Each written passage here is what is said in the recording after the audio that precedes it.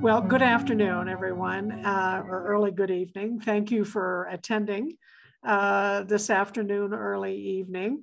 I'm Linda Goff, and I'm president of the New Mexico Jewish Historical Society.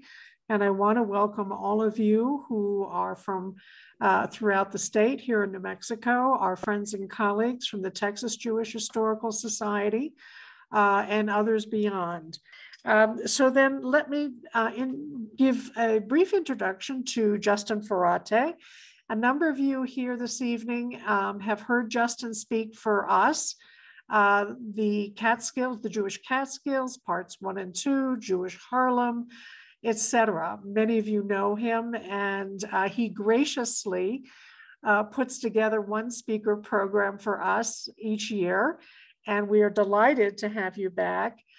Justin is an urban historian. He also was the tour lead guide for the Gray Lines in New York and wrote the entrance exam for authorized Gray Line tour operators, and has received many recognitions from well-known people in New York City and in New York State. He also is very involved in the art world here in Santa Fe. I also like to refer to him as our Renaissance man. He is a walking encyclopedia in so many ways. So then, as they say, with no further ado, let me hand it over to Justin Ferate. Okay, thank you.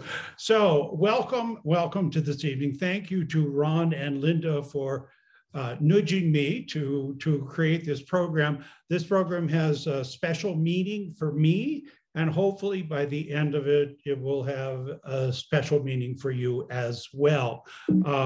Before we continue, we do have some words from our sponsors. For those of you who are looking for a memorable holiday gift, I highly recommend purchasing multiple versions of the Secret Jewish Space Laser. 50% of the profits from this one 400th scale model of the authentic Secret Jewish Space Laser go to defeating Meshuggah QAnon supporters who are running for Congress. This is for real. I'm not making this up. It's available on Etsy and many other sources on the internet. Just go type in Secret Jewish Space Laser and you can bring some home for your friends. This is also true. This is from today's journal, and a rather sobering message from the Anti-Defamation League. This was published today, and this is just a small sampling of 2021 American white supremacist propaganda sheets. Just look at, these are all individual sheets, and I assure you these are not all of them. So this is the thought I want to begin with. So here's what I look like for those who can't see me. My name is Justin Ferate, and we're going to be visiting the history of Jacob Schiff. Linda has been nudging, very rightfully so. So how long is it going to be? I don't know. I created this just for you. So I can't tell you. I've never done this lecture before. It will be a little longer perhaps than many, but hopefully not too long. I'll try to keep things moving. I will include a break midway so you can rush out and get something to drink or run around the block or something. So well, let us begin with Jacob Schiff. So who is Jacob Schiff? Many people have never heard of him, or people who have know, well, he's sort of famous, but they're not really quite certain why. So Jacob Henry Schiff, or Jacob Heinrich Schiff, was born in 1847 in the city-state of Frankfurt am Main. Frankfurt am Main, Main means the Main River. The town is on the Main River. It's a separate city-state. Think of it as like Nevada, or actually in today's news, the state of Texas that wants to become an independent nation. That was Frankfurt. Frankfurt was an independent entity and would not become part of the newly invented nation of Germany until 1871. Now, people will often interchangeably use the word German, and it's not quite accurate, so it clarifies. In any case, he was born in 1847, and he died in 1920. So Jacob Henry Schiff was often viewed as the preeminent leader of American Jewry at the turn of the century. He was the #1 guy. And so we have a quotation here from, I'm going to get rid of that. Okay, from the Sefer Mishlei. Sefer Mishlei is from the Ketuvim. This is the KH of Tanakh, and these are often referred to as the Proverbs. And actually, we'll talk about how that name came about, because part of that happens to do with Jacob Schiff. Do not withhold good from the one who needs it when you have the power in your hand to do it. Jacob Schiff truly lived by this premise.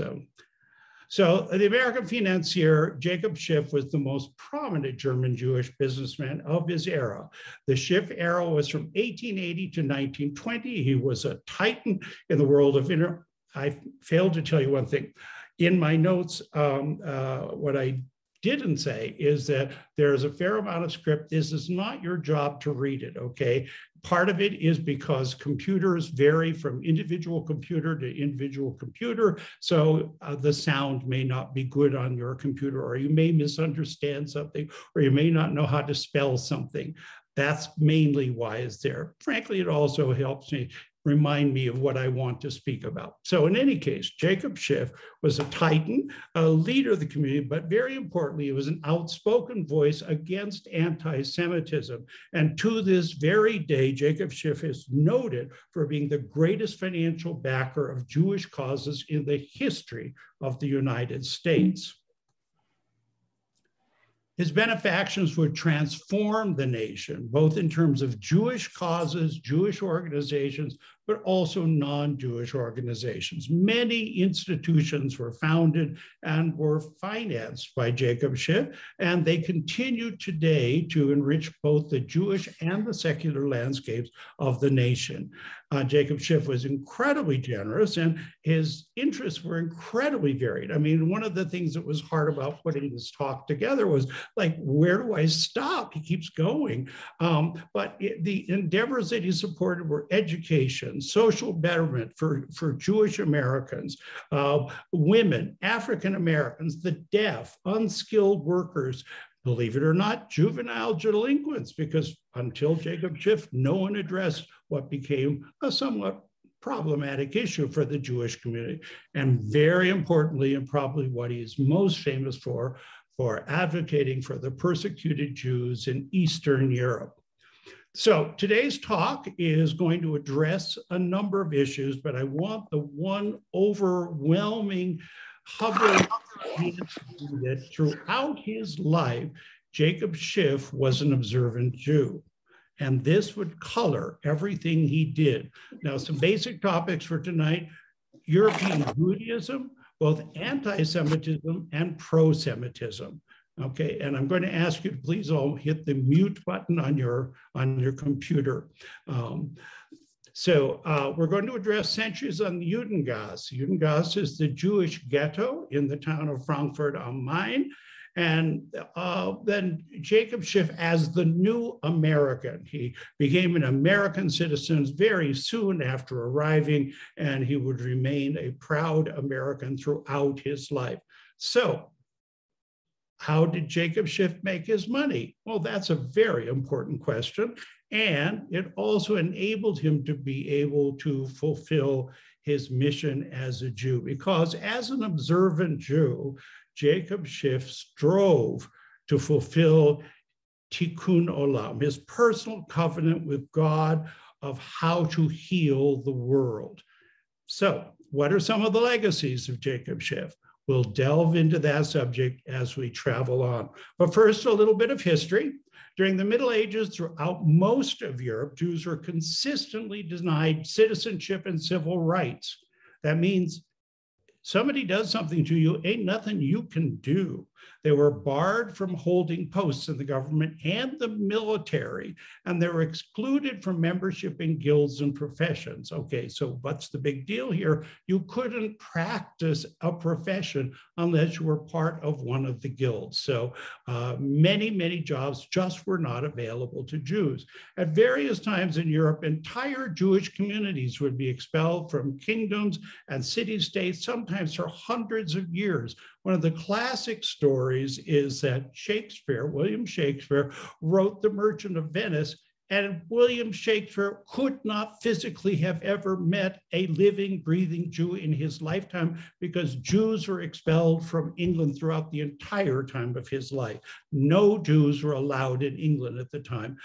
William Shakespeare never actually met a Jew. So think of that the next time you see yet another production of The Merchant of Venice. Now, very important to our story in a strange way is that the Roman Catholic Church, which ruled all of Europe, was part of the Holy Roman Empire, required that all Jews in Europe wear distinctively Jewish clothes, hats, and other identifying agents, simply to differentiate the Jews from those good, noble Christian citizens. Now, one of the identifiers was the medieval star, which was invented by and for the Roman Catholic Church, and then was revived by the Nazis in the 20th century. So remember, while we see that yellow star, we think of Nazi Germany, remember, we also have to remember the Holy Roman Empire in the medieval times. On the left-hand side, we see two images of the most common Jew hat, and that's what they were called, Jew hats. And you'll see these sort of, they're actually called horned hats, but very classic. But there are lots of different things. That's only one thing. You were not allowed to wear certain things, certain fabrics were not allowed to Jews, certain kinds of things for making leather for shoes, or all of there were strict requirements. Here in Yiddish, if you want to spend a little time reading the Yiddish, is a history of Jewish hats from different periods of time. And all of these are to underscore the fact that these are not hats worn by Gentiles. These are hats that were strictly legally required for Jews as part of the Jewish ensemble. So importantly, while socially and culturally marginalized, Jews in some cases were viewed as very necessary by the Christian community because pre-modern Christianity did not permit money lending for interest. Money lending for interest, according to the laws of Christianity, is called usury. And usury means any kind of interest, any kind. So can't charge interest. Who's going to lend money? How many of you would lend your fortune to some guy down the street and say, yeah, pay me back when you're ready. Yeah, you don't need to give me anything extra. The point is that Jews could lend money and could charge interest. Let's face it, if you want to raise an army, if you're a nobleman, if you want to protect your lands, if you want to invest in a new building project, you need money. You need money quick. If any of you ever bought a house, you know exactly what I'm talking about. You have to raise money. So that's the function of the money lender. So that hence from this would come a very stereotypic role of the Jewish banker and the Jewish peddler. And I just want to say, think of your own experience with bankers. When was the last time you wrote a wonderful fuzzy love note to your banker? Bankers tend not to be well-loved no matter whether they're good to you or not good to you. So as the European commerce grew in the late Middle Ages, some Jews became very important, very prominent in trade, in banking, and in money lending. And this made people rather envious. And so because of this, in many many, many European cities and states. And remember, when we talk of Europe, we're not talking countries, we're talking cities and states. Remember, within what is now a nation. The idea of nationhood is a 19th century invention. So the idea that we are a nation is not a typical idea for most of European history. They're individual city-states, or they're provinces, or they're properties owned by a particular ruler. In 1096, Christian knights from the First Crusade unleashed a tremendous wave of anti-Semitic violence in France and in the Holy Roman Empire. And when they were on their way to Jerusalem to kill the Muslims, and I live in Santa Fe, so I guarantee you almost every church in Santa Fe has a picture of San Sebastian. No, I'm sorry. It's why am I blanking on his name?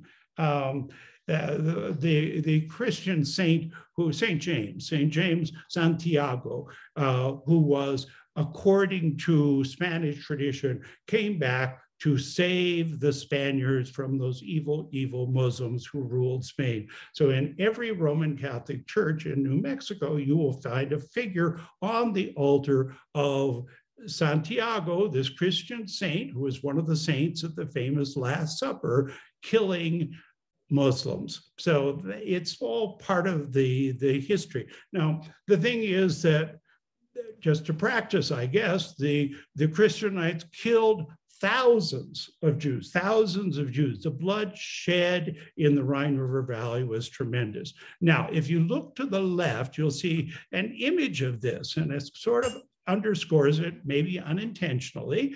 Here you can see these knights who are wearing crowns, killing Jews. And notice the Jew hats. These men are wearing Jew hats.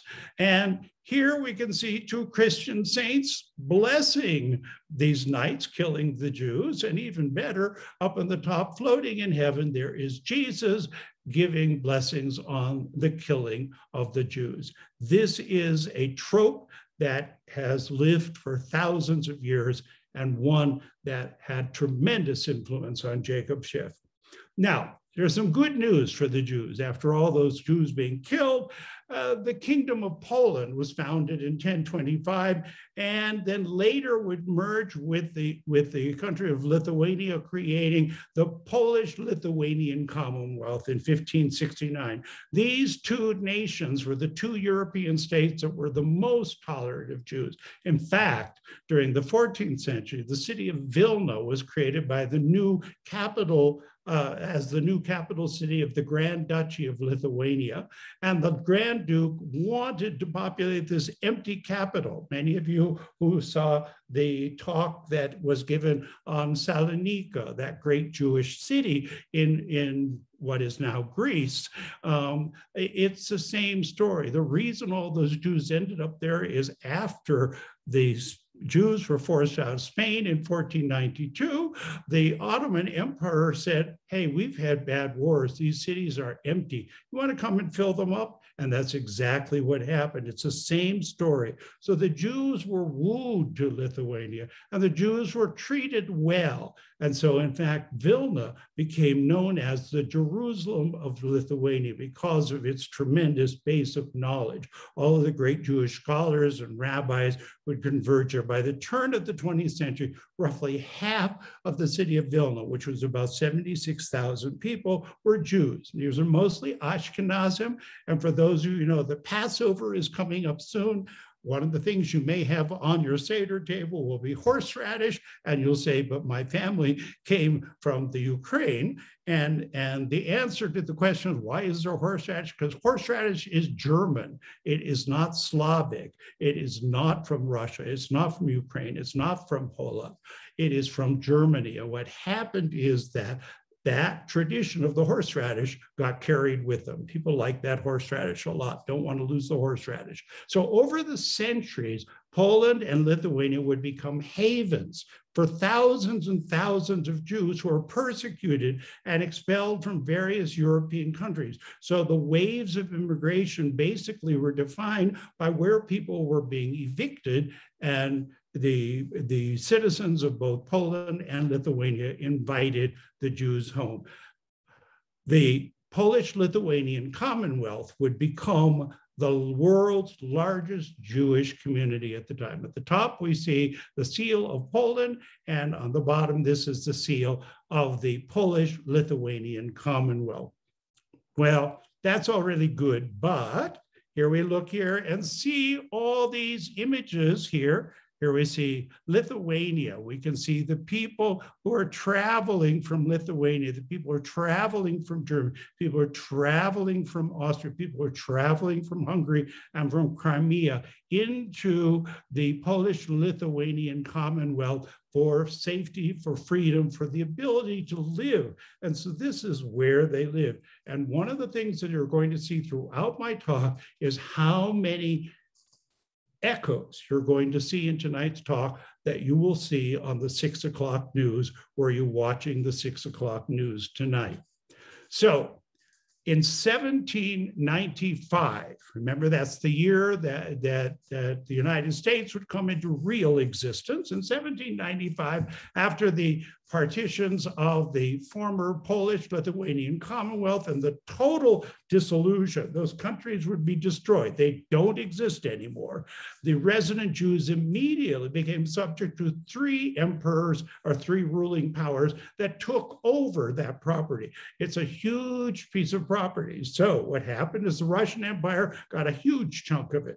The Kingdom of Prussia took a piece of it, and the Habsburg monarchy took part of it as well. The Habsburg are the Austrian-Hungarian community. One thing I do want to point out, and it's something that many of you realize, even if you don't realize you realize it, is that virtually all the royal houses of Europe were intermarried. They all were related to each other, which caused great problems, for example, when England went to war with Germany, because the English throne is related to, to the German nobility. So with the 1795 partitions of the former Polish-Lithuanian Commonwealth, Russia, whose symbol you see here, the double-headed eagle of Russia, and there is St. George, the dragon slayer, suddenly inherited the world's largest Jewish population. So here is a country with a dilemma, because remember,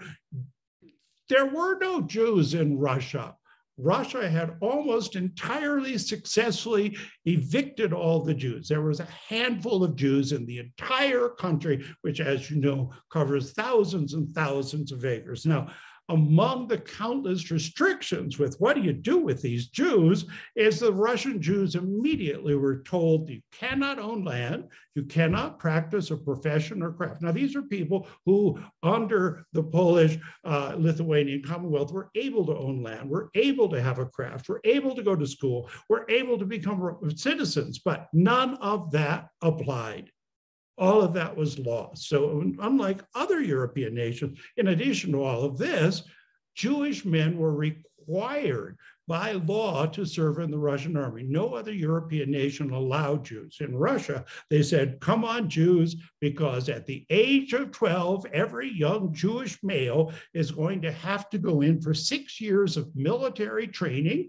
Upon graduation at 18, they will then be required by law to serve in the Imperial Russian Army for an additional 25 years. Think about the numbers, look at that and realize that basically most of the life of every Jewish male under the Russian government would have been spent in the Russian army. Now, that's not enough. Just because we don't want those nasty Jews contaminating those good Christian citizens, Catherine the Great established a line called the Pale of Settlement. The Pale of Settlement defined where you could live, where you could work, or where you could travel. And very importantly, Jews were rarely, if ever, permitted to live beyond the Pale. That's where the phrase comes from, beyond the pale. You've probably used it 1,000 times. That's where it comes from. The pale means fence or enclosure. It was the enclosure that kept in the Jews. The Jews were held hostage within the pale. And by 1897, 5 million Jews lived within the restricted confines of the Pale of the Settlement. So here is an image of the Pale of Settlement. I apologize if the red arrows look a little confusing, but they're mostly just to keep your eye on the borderline. Here is the borderline of, the Pale of Settlement. And this is, on this side, good Christians, on this side, those Jews. And so if you look closely at the map, you're going to start realizing you'll see a lot of the names that are appearing on your 6 o'clock news as I'm giving this presentation. So from 1881 until he died in 1894, the Russian Emperor Alexander III escalated. I mean, it wasn't enough that Catherine the Great had done all this. He added more. There are extra taxes, extra penalties for Jews. Jews are expected to pay amounts. Remember, these are poverty-stricken people who are not allowed in most working professions. So, and let's face it, the ownership of land means your family isn't going to starve. But the thing is, the Russian Orthodox Church, which is, remember, there's no separation between church and state. The Holy Synod of the Russian Orthodox Church was, there are proclamations to this effect, assigned the duty to resolve the Jewish problem. And the solutions were to be one of three: 1/3 conversion of these Jews to Christianity, 1/3 would be to force the Jews out of the country, and 1/3 starvation. Now, how do you starve somebody? Well, what you may be reading in the news lately is that Ukraine suffered a tremendous starvation under Stalin. Some of you may be familiar with the Irish hungers. The Irish hungers, the people were bringing home bumper crops for the British landlords of Ireland, and the Irish themselves were starving because the only thing they were permitted to eat was potatoes, because there was a potato blight that killed the potatoes. There was nothing for the people to eat. Meanwhile, the British landlord said, we want more, we want more, we want more. What people don't think about when they talk about the great hungers of Ireland was the fact that at that time, England was definitely not hungry because all of his food was coming from Ireland. The same thing happened during Stalin and the Ukraine. What happened is that Stalin took all of the wheat and shipped it out of the country, but there was no wheat left for the people of Ukraine. If you're a Jewish farmer under Russian rule, you don't have land. So what happens when times are tough? Now, in 1882, there are even more laws added to the collection, the May laws, which further circumscribe the lives of the Jews. And then to add to all of this, there was a whole series of pogroms. Pogrom is a disaster. It is the equivalent in meaning to the Holocaust. It is virtually the same concept, the same function. The pogroms would sweep across the Russian Empire for a number of decades, for about 50 years. So Russian leaders would encourage these. They thought, this is great because, our country's falling apart. We really don't want anyone to pay attention to it. So it's not unlike a certain political party today that actually has no agenda other than to do in the other political party. And so if you look at what was going on, the Russian leaders didn't have an answer to the problems that were happening in Russia. And so instead they said, blame the problems on the Jews. To get help, the Russian Orthodox Church, which was financially supported by the Tsar, was virulently anti-Semitic, and the priests frequently preached anti-Jewish sermons to their congregations. They stood up in the pulpits and said, bad Jews, bad Jews, bad Jews, now go out and get them. And it was not a coincidence that many, if not most, of the organized pogroms or slaughters of the Jews took place during Christian holidays. And almost 3 million Jews fled Russia between 1880 and 1920. That's a 40-year period.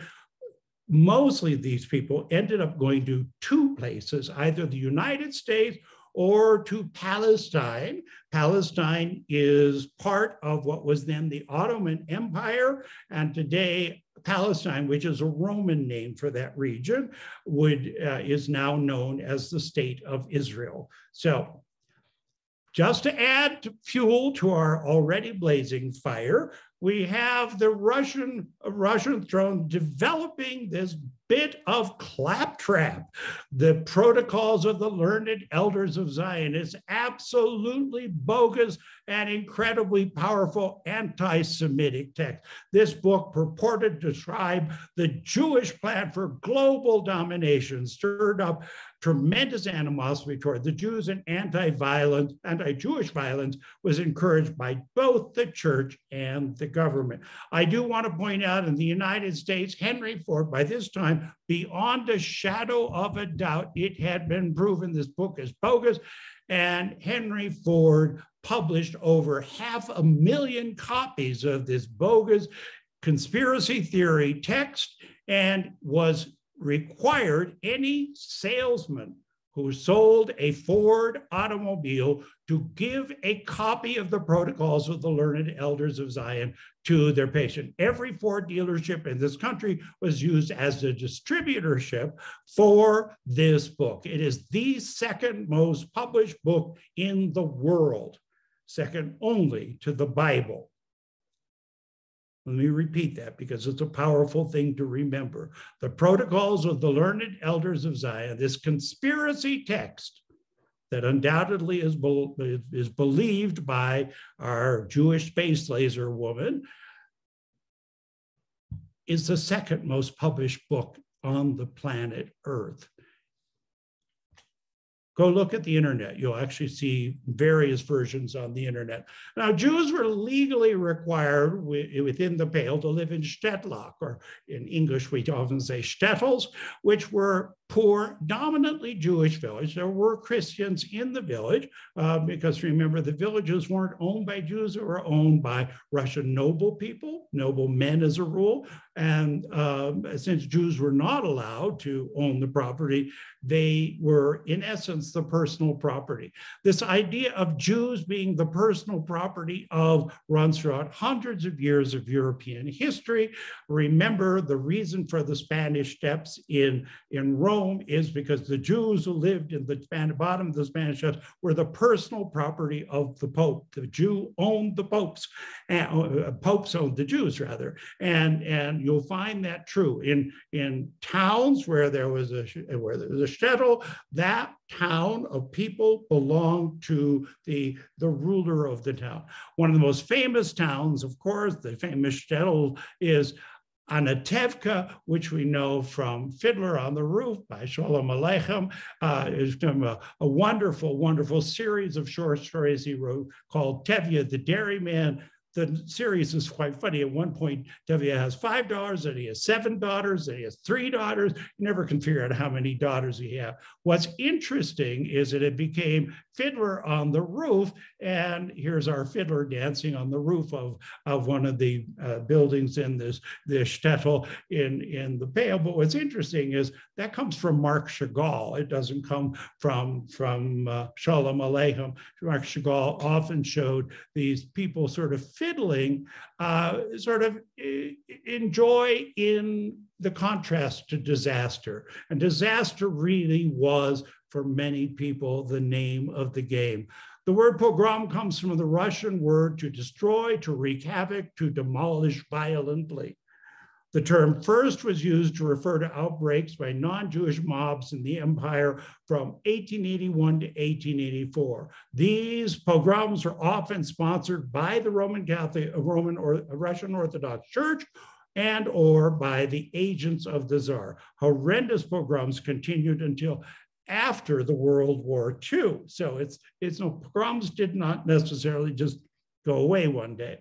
Now, it's because of these pogroms that the Eastern European often came to the United States. I mean, let's face it, there was a lot of anti-Semitism in the United States. There still is a lot of anti-Semitism in the United States, but in general, anti-Semitism is not displayed as violently as the anti-Semitism in the Russian Empire. And to these new Americans who were seeking a new life, a new world.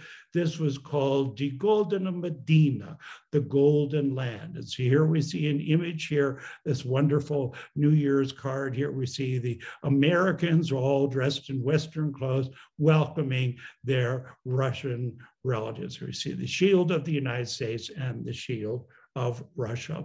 So the tremendous weight of this history of anti-Semitism would tremendously influence Jacob Schiff throughout his lifetime, and he would dedicate his life to challenging anti-Semitism, particularly as it played out in the lives of Eastern European Jews.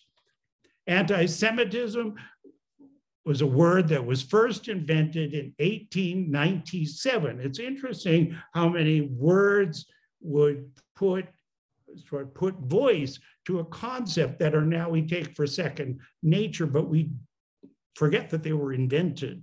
And the thing is, when you have a word, then the idea becomes more real. So anti-Semitism was actually invented in 1897 by a German philosopher named Wilhelm Marr. And he used it specifically to denote the hatred of Jews. Now, if you took the word apart, anti-Semitism, of course, that would include other Semitic people, such as the Arabs and other communities who are Semitic, but that's not what it refers to. It's very intentionally was created to refer to Jews and specifically for the opposition to Jews. There is a counter word called pro-Semitism, and that was what you saw being displayed in Poland and in Lithuania. Thank you very much. Justin, thank you so much for a wonderful program tonight, and have a good evening. Good night. Thank you all very, very much.